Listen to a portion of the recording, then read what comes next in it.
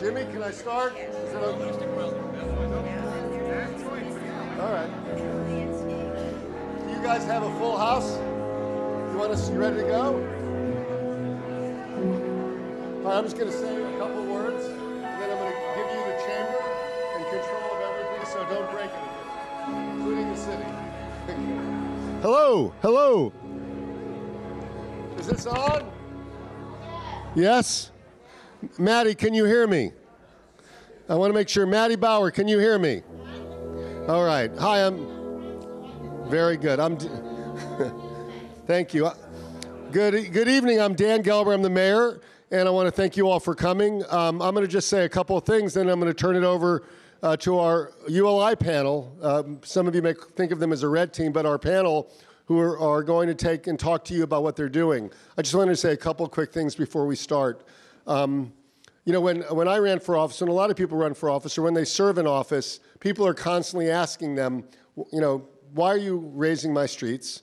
Why are you doing this particular item? Why are you doing this particular function? And a lot of those questions are questions that if you're not an engineer, or you're not an urban planner, or you're not a horticulturist, or you don't have a specific expertise, it's hard to answer with a kind of a definitive statement. So one of the things our commission and our city decided to do was, rather than just say, trust us, we wanted to bring in a group of independent people who are really experienced in the areas that our city, in the challenges our city is facing.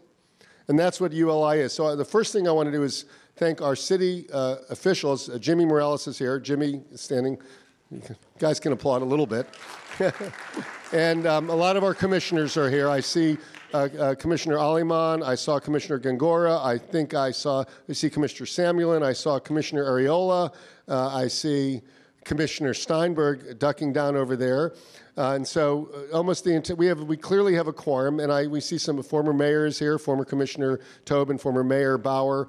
But we have a lot of people here who are very interested in this. And the purpose of this, of really this exercise, is if we're going to spend so much money, if we're going to cause so much dislocation, we ought to make sure this thing is, as Commissioner Semlin once said, is pressure tested. So I really am thankful to the Rockefeller Foundation, because I asked them some time ago if they would support a project like this, because they believe in promoting good government practices on a local level, and they said they would. So the people before you who are going to be running this, the 9 members of there are 9 of you, right, of the ULI, I urge you to look at their resumes online. They are stars in their field. They do what we do, but they do it in other places. They do it in the private sector, in the public sector. They have incredible backgrounds, and they are independent folks who came here on their own time, although Rockefeller covers the cost of everything, in order to really review what we're doing in the city and then issue a report to us about what we're doing. And this part of what you're going to participate in today is actually residents coming in and telling them what's on their mind. And none of the questions are going to be filtered. You'll see pretty quickly, I imagine. And because the purpose really is to give them a sense of the entire holistic approach that's going on here, so they can get a perspective of it that's unvarnished. So they've been given full access to the city and full access to our residents so that they could do the kind of review that we think we should have. And that's really what the exercise is about. So I really want to thank Jimmy for opening up city government, really opening up city government. Susie Torriente is in charge of our resiliency efforts. Thank you for the same thing. And mostly thank you to all of you. We really are grateful. This is you're not getting paid to be here, although there are worse places to go to do a review of resiliency. It's certainly in this time of the year, but we love our city, and we really want to make sure we get this right. So we appreciate you coming in, giving your time and your really substantial experience in directing it to our little city. So thank you very much. And Joyce, this is now your show.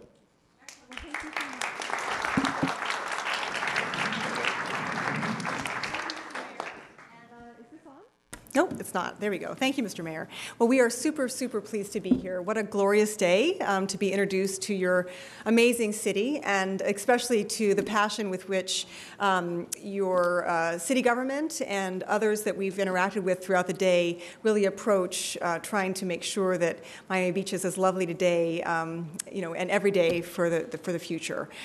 My name is Joyce Coffey, and I'm the president of Climate Resilience Consulting. We're a firm based in the city of Chicago that focuses on improving lives and livelihoods in the face of climate disruption.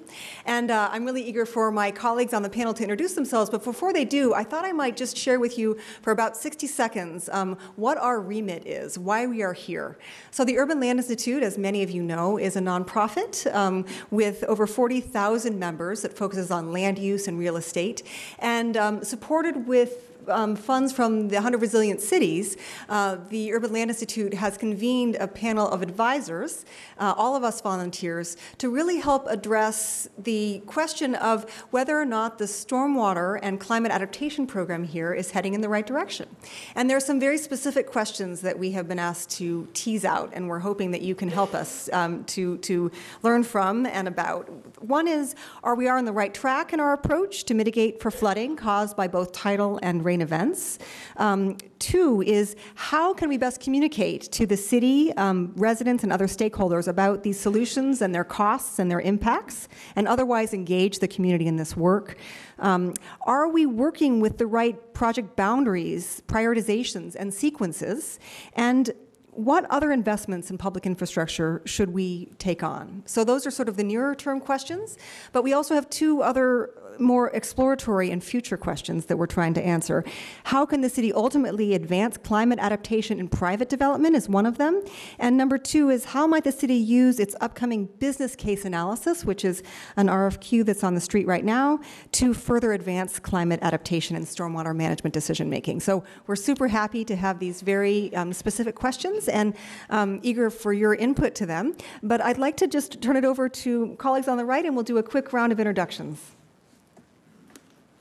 Good evening. My name is Mark Osler. I work at Michael Baker International, which is an architecture and engineering firm. I direct the firm's business line focused on coastal science and engineering, helping communities, states, and our nation's federal government deal with issues of chronic flooding, stormwater, sea level rise, and catastrophic flood risk. Good evening. I'm Philip Cash. I'm a principal at HRNA Advisors. HRNA is a real estate and economic development consulting firm. I work in our resilience practice. Closer?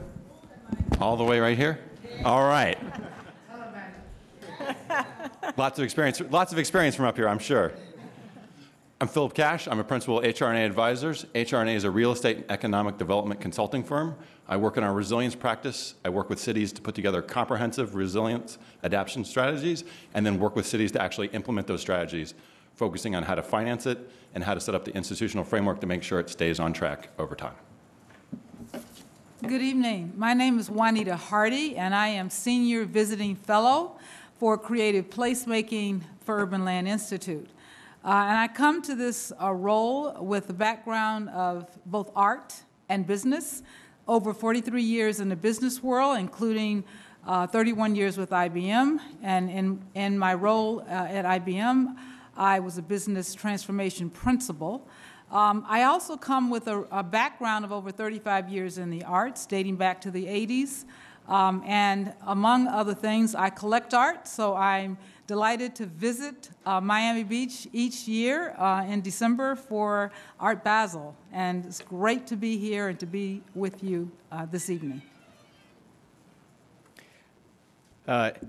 Thanks, everybody. I'm Jeff Hebert. I'm the Vice President for Adaptation and Resilience at the Water Institute, which is an applied research institute based in New Orleans that really is mission is to find solutions for the challenges facing coastal communities. So we do our work in New Orleans and in Southeast Louisiana, but around the Gulf of Mexico and other places around the world. It's a little nice to be sitting here today, not just because we're in Miami Beach, but one of the other reasons why I'm here is until this past December, I was the Deputy Mayor and Chief Administrative Officer of the City of New Orleans, where I was also the Chief Resilience Officer, and I oversaw our Green and Blue Infrastructure Program that we have started implementing. So happy to be here. I thought I'd given up going to council chamber, but I'm happy to be here with you guys today.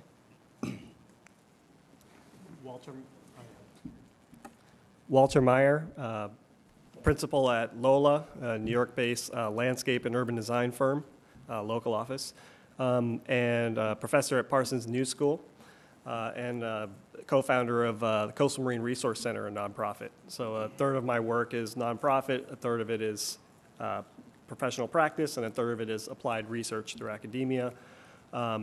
Most of our work is with city agencies, interagency management between federal government, state and city governments, as well as the community.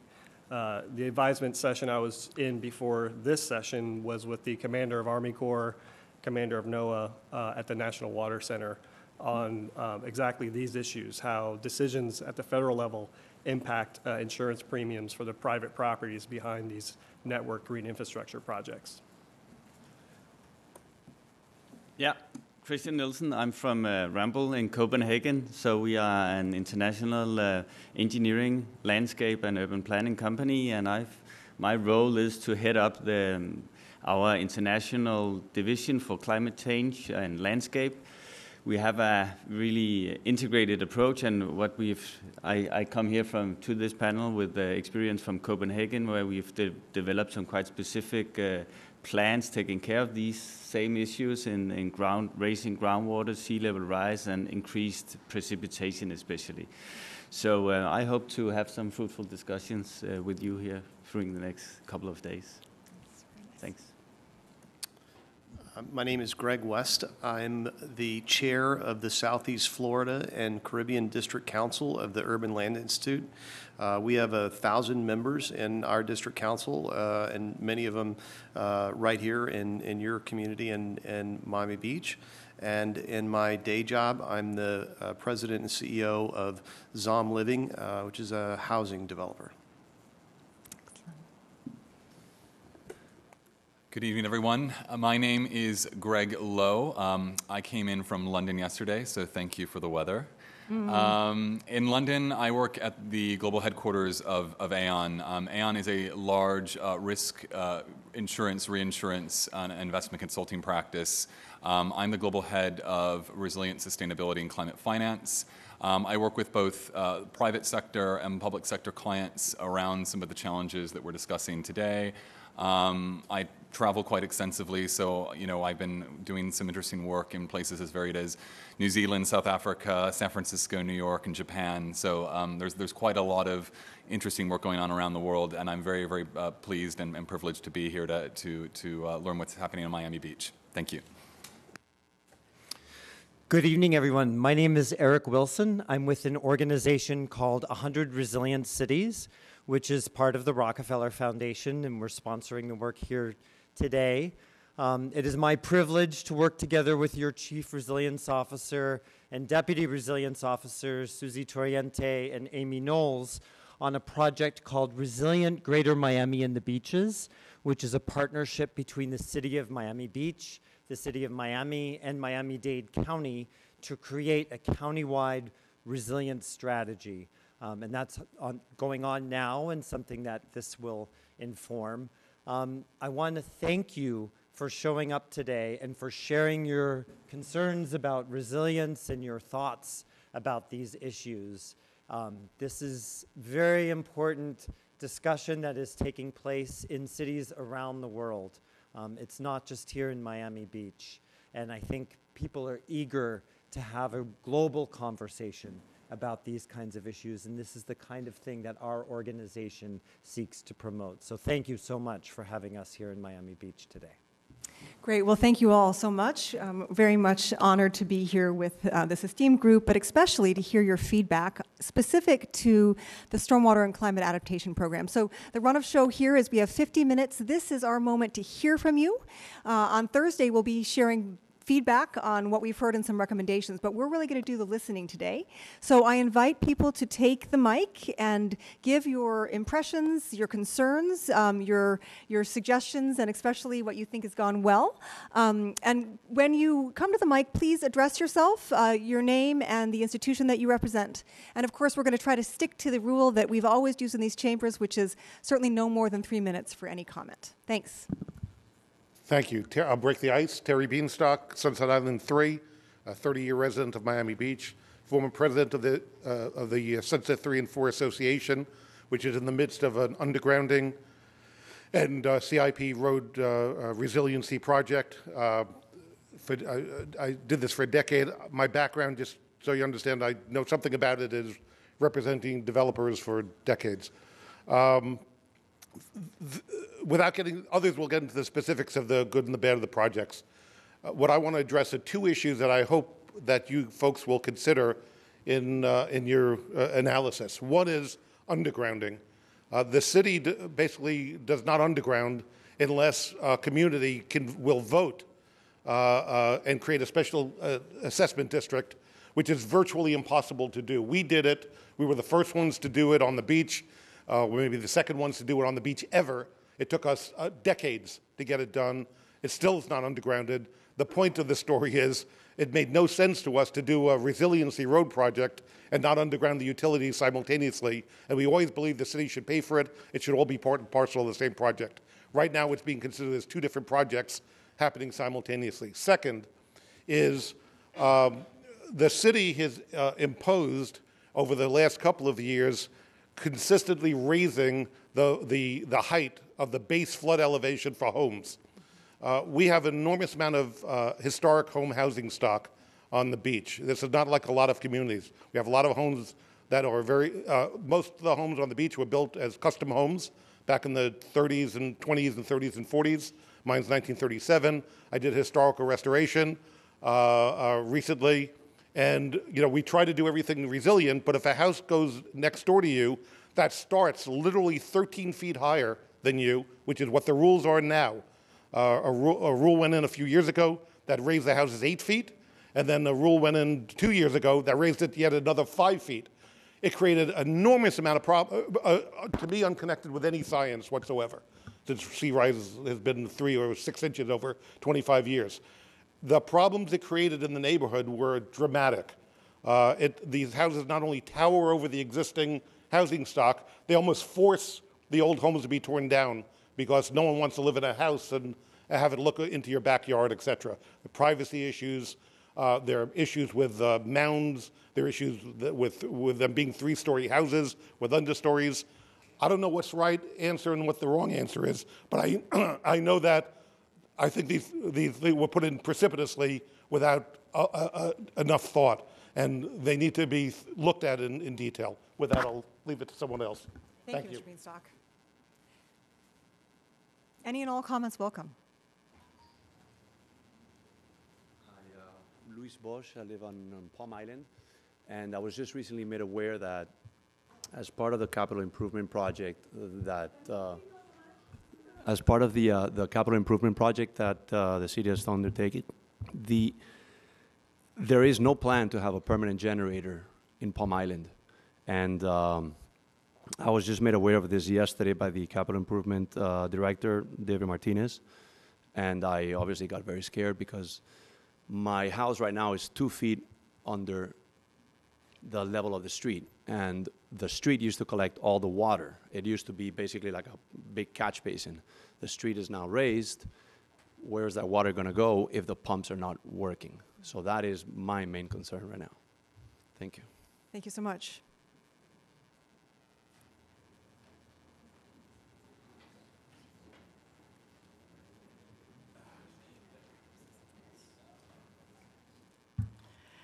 Hello, my name is Wanda Muzan. I'm a resident in Flamingo Park neighborhood, which is the historic neighborhood just to the south here. And I just want to emphasize a part that a piece that I think should be a part of the formula, and that is the creative placemaking. And I'm so glad that you have some of that on your panel. the resiliency plan it needs to include engineering and bioswales and the like, but it's so much more than that. And my husband and architect says that in a very simple way that in order for us to survive, we must first thrive. And so the creative placemaking is going to play a huge role in keeping us surviving. And so all of these projects come at a steep price. And so in order for us to not just have to retreat, I think that it's very important that this placemaking be a part of it. And I so hope that it can also include keeping the local character of the place. So keeping the historic districts in place, finding ways to protect these older buildings is crucial. Thank you, and we're so glad you're here. Thank you so much. Hello, good afternoon. My name is Ed Tobin. I was an elected official here for 8 years. Just to give you some perspective, and I'm not going to bore you with a lot of details, although I could give you detail for detail if we ever sat down and met, actually. But for the 8 years that I was here, we were experiencing a lot of flooding. This flooding had been identified 30 or 40 years earlier, and what I found was a systemic lack of maintenance, a lot of deferred maintenance, a lot of no engineering, no re-engineering. As a matter of fact, I'll give you some examples. We would do neighborhoods where we would completely redesign, and we'd turn on the pumps and the water would come shooting out of the catch basins because nobody really bothered to check that the outfalls had collapsed decades earlier. So that was a systemic problem which I found all over the city. Collapsed outfalls. We didn't have an inventory of the outfalls. So the flooding that we experienced in the last 5 years that it's been sort of promoted and advertised and so on and so forth, it's really flooding problems that we've had for maybe 20, 30, 40 years. Some projects would even run out of budgeted money or fall short on budgeted money because we weren't able to really keep up with the amount of maintenance that this city requires. And I could give you countless examples. Even sometimes we'd look at a neighborhood and our old public works director, we've got a new team now, but they would say things like, you know, we really don't need to do this part of the job. We've already checked and we don't need to do this part of the job. So I'd say, well, let me see the coupons for the water lines if you're cutting water out of the project. Oh, we can't find the coupons, but and we'd go out and do new coupons and we'd find that the water lines were completely tuberculated and we needed to replace the water, but because of the pressure to get the job done and the lack of budgeted funds, because we already burned through 3 or 4 times what the engineering fees were estimated to be. So we've got a lot of dormant projects all over the Miami-Dade County, and they're desperately looking for funds to get those projects to go. I'm not going to get into I know you guys are all global warming, sea level rise, resiliency experts, and I just wanted to make sure that in your analysis you just recognize that the flooding that we experience in Miami Beach is directly related to the deferred maintenance, lack of maintenance, collapsed outfalls. Sunset Harbor, we spent a lot of money to redo. Usually we would spend about $300 to $400, $500 a foot, linear foot maximum on projects. We sort of did that project on the fly, but there were drains that were identified in that neighborhood that we had identified as needing to be replaced at failure maybe a decade earlier.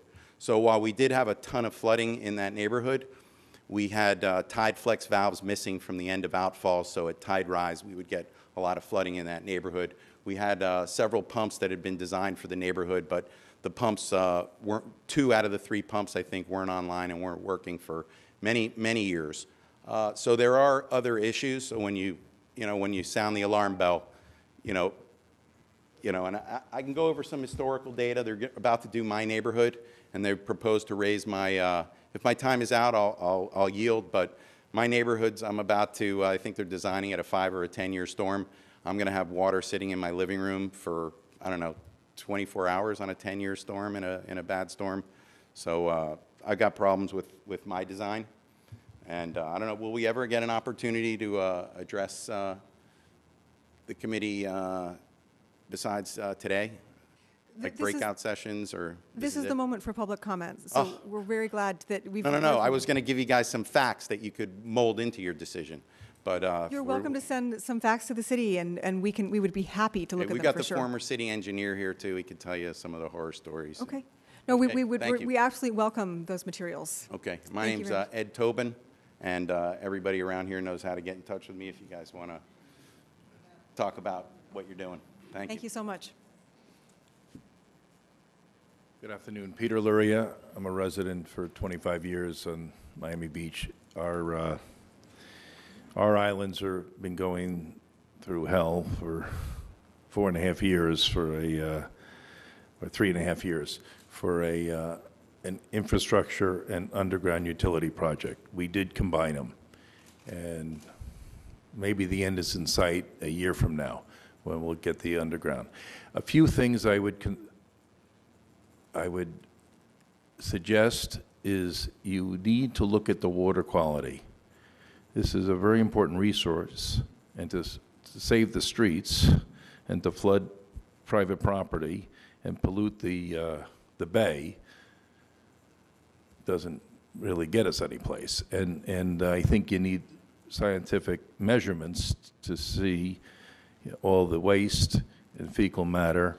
We have vortexes, but they're very big screens, so even if it catches a bottle, and some bottles can go through it, the plastic bags, potato chip bags, get caught up in the impellers on the motors and would get spit out into the water. And there's a lot of turbidity. And I live at the mouth of a canal, and I've seen a lot. I don't see the bottom anymore. And it's not just because of sea level rise. The other problem is this is properties have skyrocketed, and a lot of homes and buildings are getting taken down, and new ones are going up. Where before we had 28% FAR, a lot of the new ones can go up to 50% FAR. So we're getting a lot more asphalt, which is raising the temperatures, and a lot less green space. That's another big problem. And one last thing I'll leave you with is we know we're going to lose power. And yet you have pumps that rely on power without any backup generators, okay? It's like a fire department. The minute that they have a fire, they disappear. We're going to lose power during a storm when we really need it. And because we're very low, the gravity systems won't work, especially at high tides. You need the pumps to push it out. Big problem is, even if we have the money, which I think we would, they'd figure out a way to get the backup generators. People don't want these backup generators in their right-of-way and the yards. So it'd be great with these designers to figure out a way to be able to do it and hide it. So we could, because I think people would be happy to have backup generators. They just don't want it on their property, but on the other guy's property. So thank you very much. Thank you.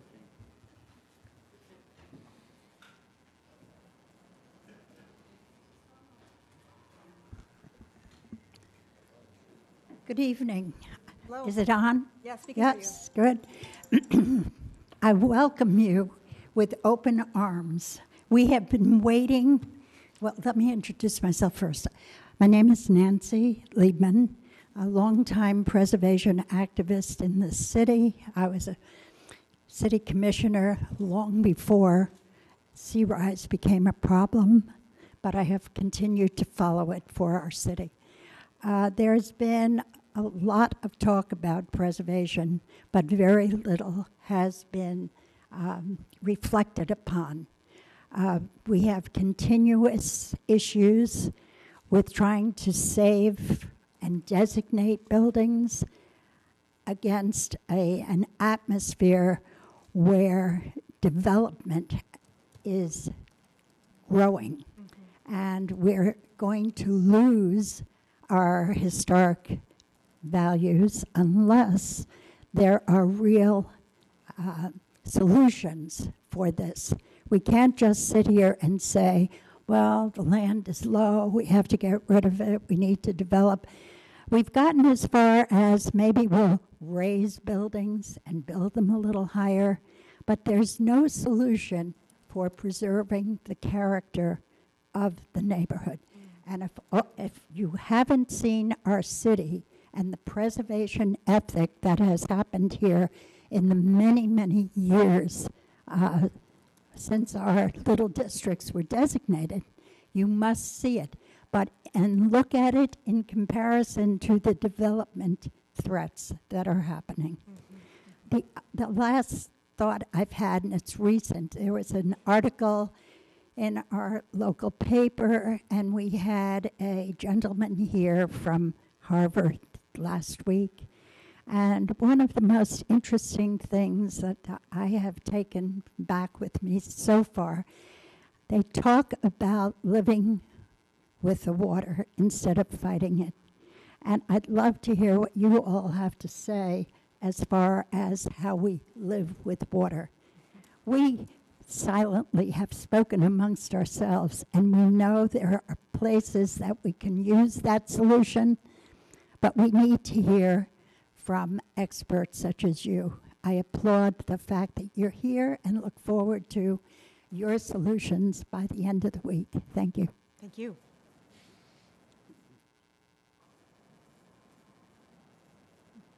Hi. Yeah, my name is Fred Shapiro. I live in Miami Beach.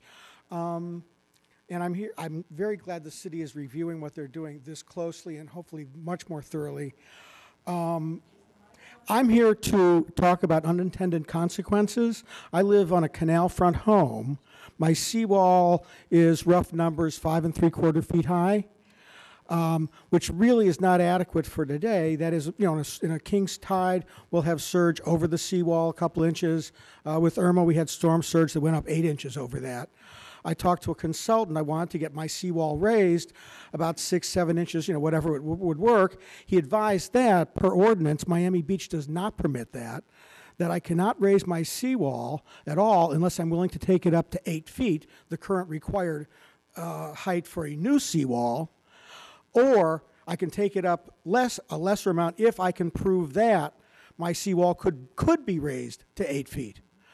I imagine that when you're passing this legislation, you get a good feeling because now by fiat, you have raised, theoretically, all of the seawalls in Miami Beach to 8 feet.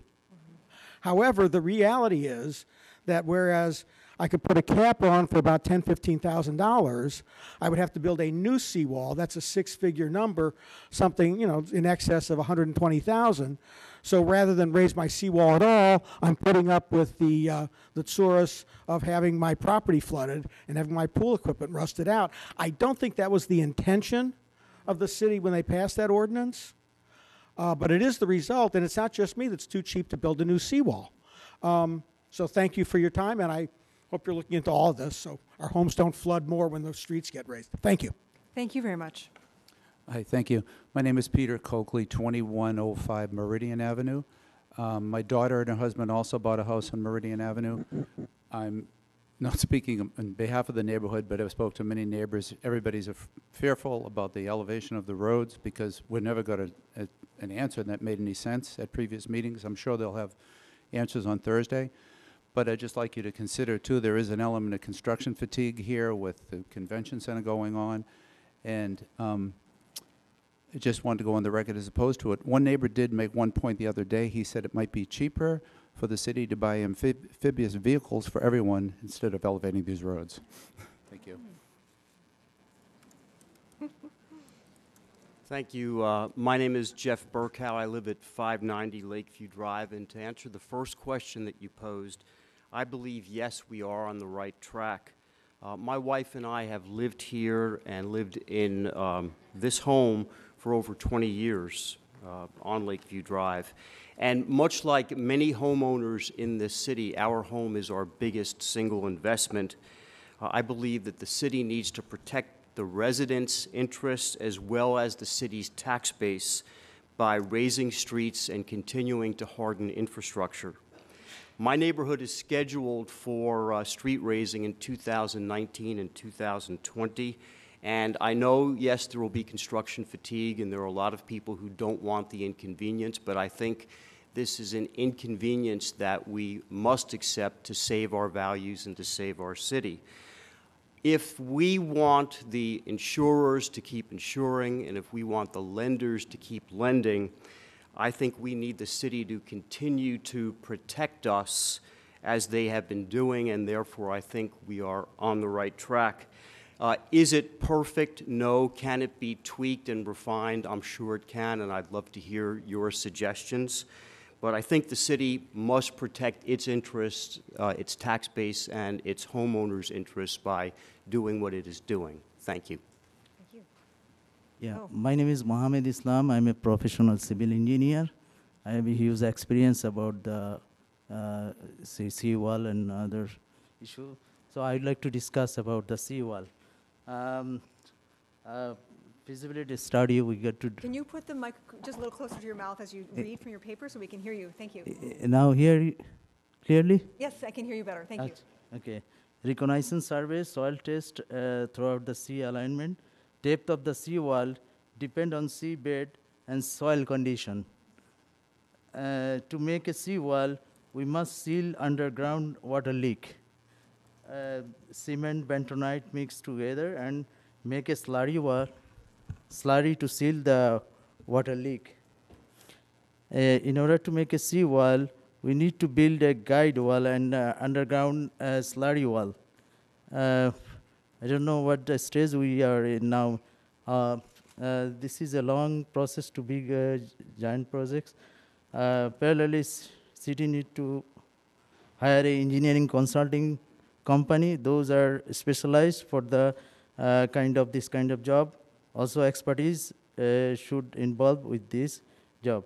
I would like to talk with some drainage system in our city. First of all, we need to know about the causing for flood, huge rain and storm water, and tide water. Rainwater and storm water should passes through the drain line to catchment area. From there, by pumping to the ocean, need to be replace the drainage line with uniform sloping. From the road crest to road edge, always have a uniform sloping, and also road edge have a proper drainage system. Otherwise, water can be stuck in the downstream area that cause the neighborhood flooding. From upstream to downstream area, we need a special drainage system. That way, water cannot be locked and it should be passes through the drain line. Our main concern, we need to have a heavy duty pump to drainage system to discharge the water. So this is my concern about. Thank you very much. I'm also a member of the Sustainability and Realizations Committee. Great, So, thank you. thank And you. Mohammed, I missed the name of your institution because I couldn't hear. Could you just say one more time? What was Mohammed, you're with which institution? Actually, I'm a professional civil engineer, but I work in a lot of civil construction work in my life. Especially, I involved with the dam construction, so I know how to, Great. make a guide wall. And Thank you very much. Thank you. Hi, my name is Rita Starr. I live at Palm View neighborhood. It's 2 blocks west of here, and it's about a 3-block more west, going west. And then we're along the Dade Boulevard, on the south side of the Dade Boulevard Canal. We have many problems with this neighborhood. My husband and I have been there. He's 60 years, I 41 years. We love being there, but many things happened there. When the city built a really nice walkway on the north side of Dade Boulevard, I don't know what the Corps of Engineers did, but nobody asked us and nobody realized that they caused more flooding because the water doesn't, when you have high tides, the water doesn't like go off onto Dade Boulevard like it did before. It never flooded it a lot, but it was, enough so that we didn't get flooded. Now, every time there's a good king tide, our street is Michigan Avenue, and there's 2 more avenues, east and west of us. We get flooded, but our houses and a lot of the other houses there are at very low levels. So when we have these high tides, because of that, you know, walkway they built for one thing, and the rising tides, our houses get close to being flooded. Another thing my husband said to me, because he understands construction, he said, the sewer line always backs up when there's flooding, when there's high tides, and it causes on the first floor of everybody's house that's low enough, and there's a bunch of them, the sewage to come up. It's disgusting.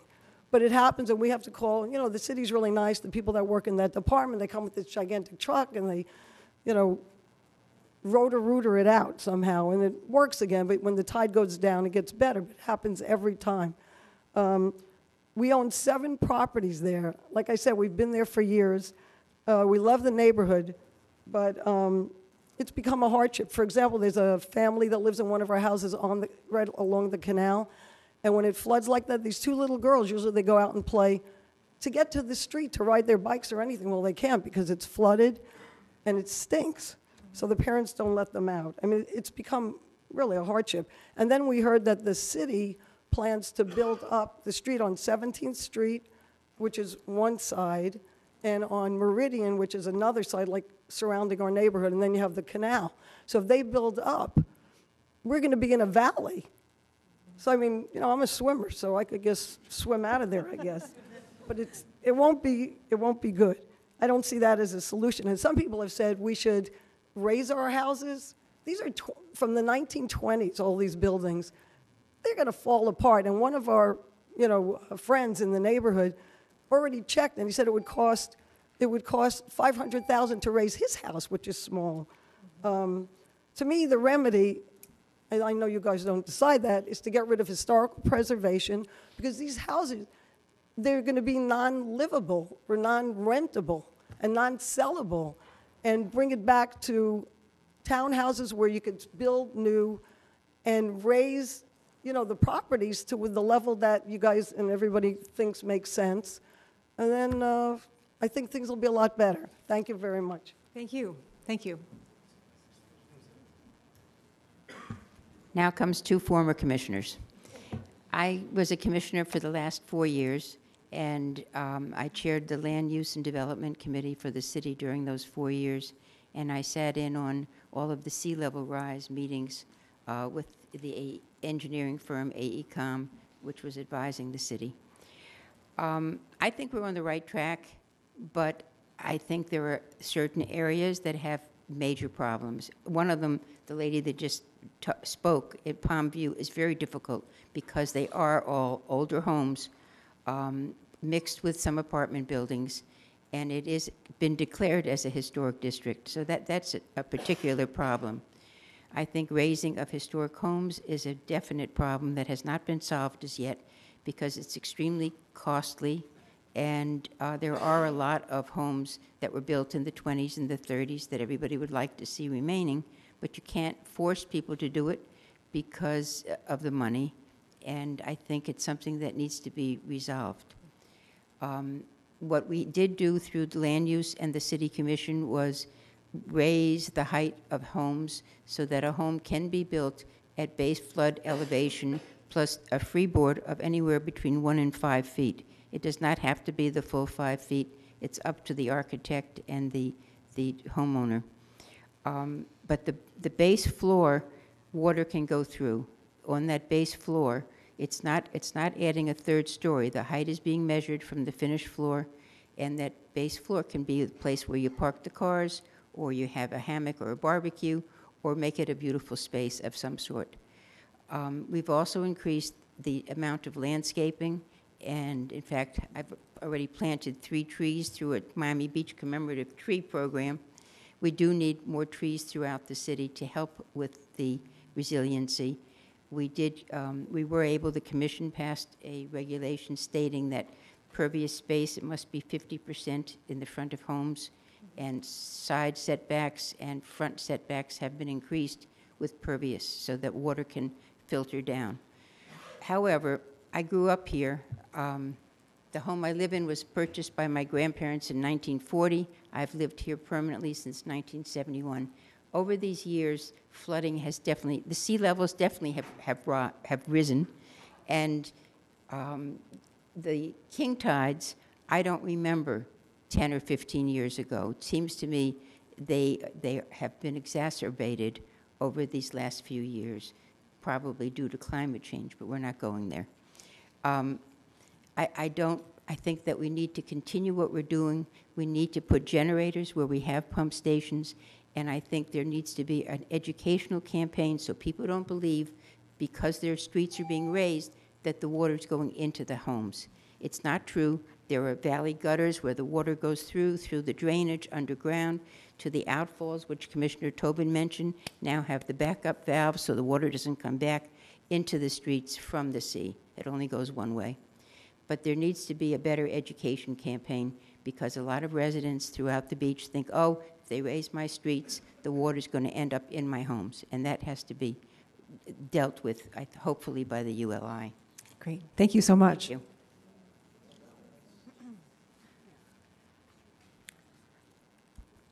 So I'm Dee Dee Whitehorn, also former commissioner. It's former Commissioner Day, apparently. And I also want to take back to some of what we learned. I was commissioner here for 8 years, and when we finished the general obligation bond program, when we started some of this work, we found out a couple things, and so I'm going to go back to some of my notes. We found that we couldn't build our way out of this alone. You need to look at things like swales. We started a swale reclamation process several years ago without any success, because many people had paved over them and made them driveways. And so I really urge you, although it may not be popular, to look at that. It certainly may be less painful than some of what else we are looking at. Commissioner Malakoff just discussed the percentage of impervious surface and requiring minimum landscape requirements and green space. Many communities have those requirements, and I think it's important. But it's important that we include it in commercial space as well. And some of them, where they can't fix it, they pay into a fund to then create it in other places. So these are all things that we looked at years ago, and I want to make sure that we don't lose sight of some of our institutional knowledge. I'm lucky I can remember some of this. One size fits all does not work for our community. We have different topography, east to west. And so we can't ignore that what might be a solution in one part of the city may not be necessary or may not work in another part. In addition, we have natural issues. Seawalls in Sunset Islands are very different than those in Normandy, which are actually much more of embankments than seawalls. They're made of a lot of natural material. So I think proper planning is the key. We have to consider all of the neighborhood nuances, including historic preservation, the diversity of our natural surroundings, even in this little island that we live on. And most important to me, for those that know me, is the total cost of this plan, including the ongoing maintenance costs for everyone. So thank you. Thank you.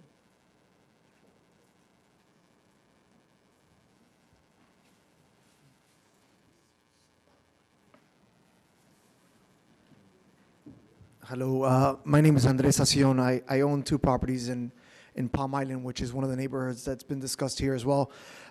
Commissioner Malakoff just finished mentioning that most likely the water is not going to be going into our properties, as some people think. But I'll tell you that the backyard of my parents' house, which is also in Palm Island, it has a beautiful paved stone backyard, does not have any grass. And it has a ramp that goes out to the North Coconut Lane, which is one of these streets that were raised. That ramp was at about a 45-degree angle down towards the street. Now that ramp is a 10-degree increase slanting upwards towards that street. And again, we don't have generators that are there as permanent generators. We're being told that we'll have temporary generators in the event that there's a storm coming in. But obviously that worries a lot of the homeowners in the neighborhood, especially when that particular street, you know, about probably 70% of the homes are under the street level in North and South Coconut Lane in this particular neighborhood. So there's a lot of homes that are going through this, and I think that's the biggest worry that most of the homeowners have in the community, in addition to also the cost. Some of the people were saying, hey, it's going to cost $500,000 to raise the houses. But there's also, you know, a minimal cost that's not so minimal to a lot of homeowners, which is they have to repave their driveways. They have to increase their fences. The fence in this particular house was a 6-foot tall concrete fence. Now it's a 3-foot tall concrete fence. So basically when people are walking or driving on the street, you could look right into the property where before that fence was a 6-foot fence. So now we have to go through permitting and the cost of increasing that fence, which a lot of the homeowners are doing as well. So I just wanted to reemphasize on that. And if anybody wants to see, I have a video that I just shot today of the whole neighborhood and how many homes that's affecting, which is a lot of them in that particular street. Thank you. Thank you. Hi, my name is Elizabeth Camargo. I'm the immediate past president of the American Institute of Architects, the Miami chapter. And we have created a few years ago a sea-level task force, and after Hurricane Irma, we created the Resilient Recovery Task Force to deal more with hurricane-caused destruction, not necessarily related to flooding. I also sit at the Design Review Board, so many of the issues presented here we see on a monthly basis every time a new home comes up in a neighborhood. And if it happens to be in a somewhat historic area, we have all the residents here up in arms complaining and trying to stop the project. All the commissioners have brought several good points, which is very much what we need coming ahead, but I'd like just to add that we also need, I would like to add 2 more things. One, I think it's important to have a 5-year plan, a 10-year plan, a 20, a 50-year plan, so we know that and everybody understands that whatever temporary improvements we're doing now, it's not going to resolve our problems in the very long run, that the improvements have to be incremental, and that will allow the public sector also to save the money as the problems come up, to have the funds to implement the new solutions. And I also think there should be the educational portion is very important, because I think a lot of the residents see the city raising the streets and what's happened to private property. There should be an understanding that the public sector is also thinking about the private, and there is a plan that can be shared with the private sector, not only in the design aspect, but maybe in the financial aspects as well, to help the residents keep up with the changes that the city is bringing forward. Thank you. Hi, my name's Scott Needleman. I'm the chair of the Flamingo Park Neighborhood Association and also sit on the city's Historic Preservation Board. I don't know if you've had a chance yet or you will be touring 11th Street. It's one of the first streets in our neighborhood to be raised. There were, I guess in my opinion, some issues with that. I think what happened there is the harmonization efforts between the raised road and the adjacent properties was sort of an afterthought on the city's part. If you walk down the street, some properties have retaining walls in front of them. Some of them have the ground is just sloped down. So there was no consistency there. That leads to you have different issues. You have other practical issues as well. There are now some properties that need to, I guess, carry or bring up their trash bins up a few steps to bring them out on the street so they can be picked up. Regardless, one of the most important things moving forward, whatever your recommendations might be or whatever the city eventually does, I think it's important for you and to understand at least our historic neighborhood and what's important to the residents there, because we can raise roads and we can do all this work, but if you I'm going to use the word destroy the neighborhood by doing these things, destroy the historic character of the neighborhood, you're really not making progress. So I think it's important to just keep that in mind. Thank you. Thanks, Scott.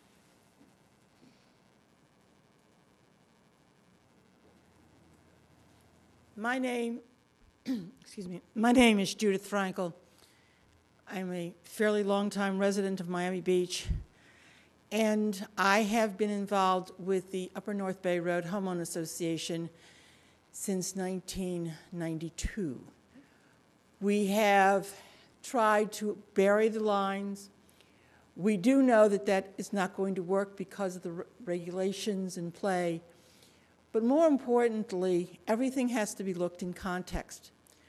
Our Homeowners Association has had in the last I would say 5 years or more, many meetings with the city attorney, city engineers department, and we never got the same project twice. We never got the same plans twice. We heard everything from catch basins and swale lines to having to be told, rebuild your house. That was not a good statement to a neighborhood that, and I'm not bragging, but we have one of the highest tax brackets of all of the city of Miami Beach for a residential neighborhood. And there's some of us who aren't inclined to rebuild our house. We have seen we're in the commercial zone where street raising has caused properties to make claims for flooding and not have the flooding claims because all of a sudden you're a basement. That got resolved. But can you imagine a business owner having to wait 2 years and fight in order to get a claim through their flood insurance? It is ridiculous to be told you're going to have streets that are going to be raised, but we're going to have culverts. In Miami Beach, culverts get grown over with grass. Who's going to be responsible for fixing those culverts? We've asked. And yet those culverts still seem to be in projects. Who's going to pay for it?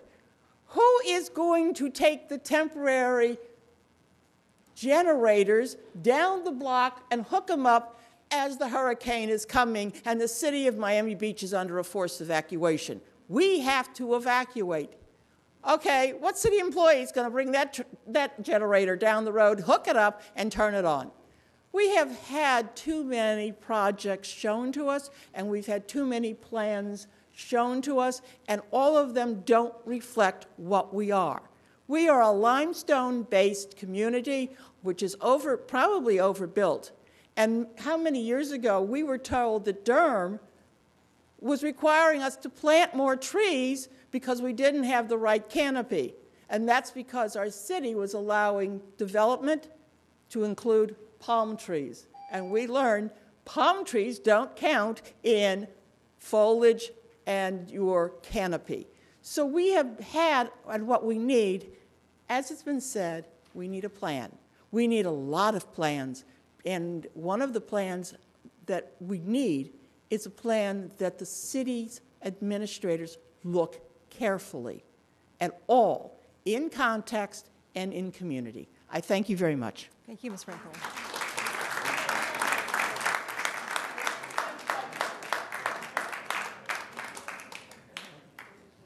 So 8-minute warning. We're getting close to the end here. A few more comments? Hey, good evening, everybody. Thanks for being here. What a fun topic. A wonderful place. We all love Miami Beach. Jason Biondi, I'm a resident.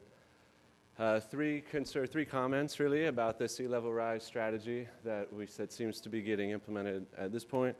First one, like, the pumps kind of seem like a silver bullet approach.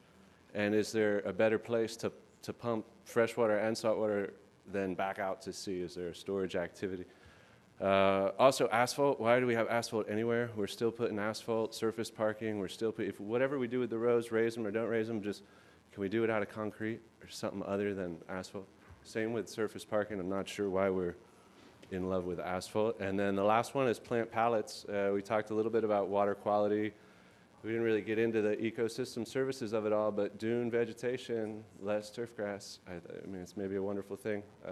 Hope you guys will put that into the melting pot and cook it. Thank Excellent. You. Thank you.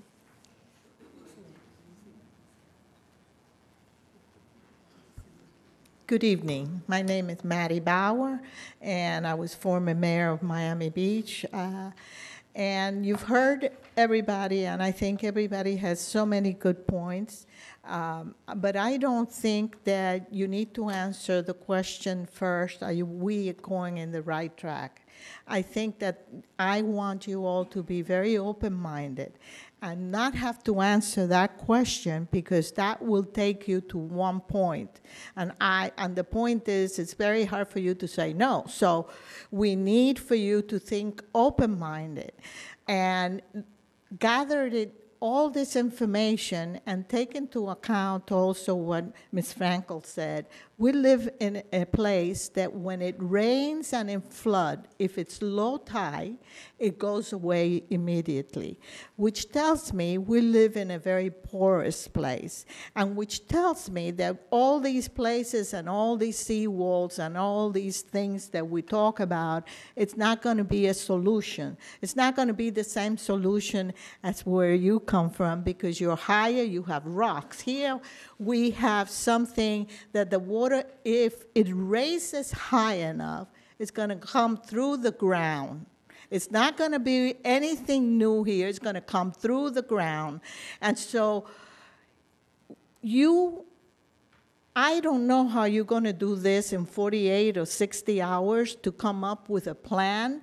I think that the rushing is what makes everybody do something that we have consequences afterwards that cannot be eliminated. So I would ask you that if you need more time, you tell us that you need more time.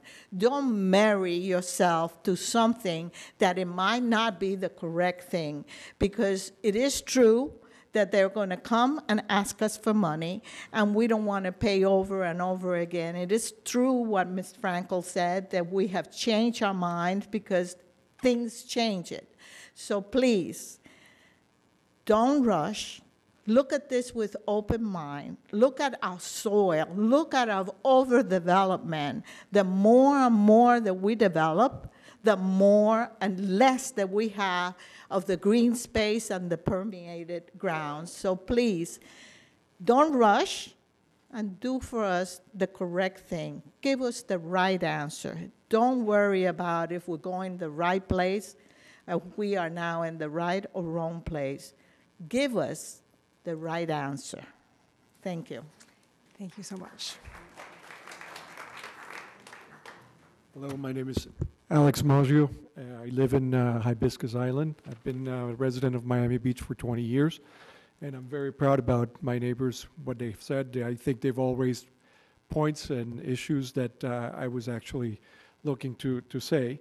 But along the lines of overdevelopment, perhaps some of the homes that are being developed and the sites, the grounds are being compacted by the construction through that process of construction. So, you know, the level of compaction maybe doesn't allow the water to percolate.